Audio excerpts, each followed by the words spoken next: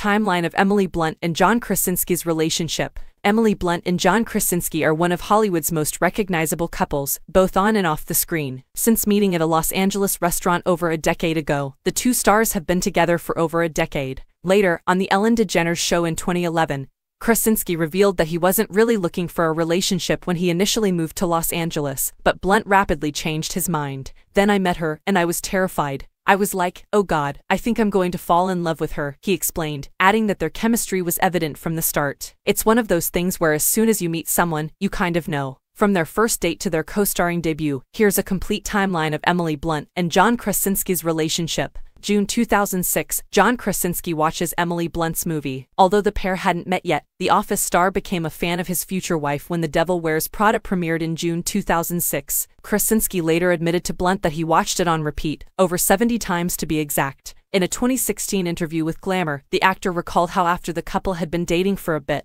Blunt asked him if he'd ever seen the movie. "I said, yes," and she said, "How many times?" And I said, "A lot." She said, "What's a lot?" And I said, 75 times, he said. "I'm lucky enough that she stayed with me and didn't realize that she had really married her stalker." The duo originally met through a friend on a night out in Los Angeles. Krasinski had been sitting with actor Justin Theroux before spying their mutual acquaintance and made his way over to her table, according to Blunt on Late Night with Seth Meyers in 2018. "It's a sad, boring story. I was in a restaurant, and he was also in a restaurant. I was sitting next to a mutual friend," Blunt said to the host. "And my friend Gray exclaimed, 'Oh my God, that's my friend John.' That was the end of it. He was dining with our friend Justin Theroux when he left him and came over to us. He just stood there making me laugh." Late 2008, Emily Blunt and John Krasinski go on their first date. Krasinski told The Hollywood Reporter that it took some convincing after they met for Blunt to agree to a date. However, the actress disagreed and said she was actually the one who asked Krasinski out first. For their first date, the pair met for pizza at his apartment. And as the couple told THR, something else happened at their initial meetup that they've decided to keep just for them. "It's so precious, I don't want to talk about it," Blunt said. "Is that all right?" August 2009, Emily Blunt and John Krasinski get engaged. After less than a year together, a rep for Krasinski confirmed to People that the couple was engaged in August 2009. The pair has kept most of the details about the proposal private, but Krasinski did reveal they both cried during the happy moment.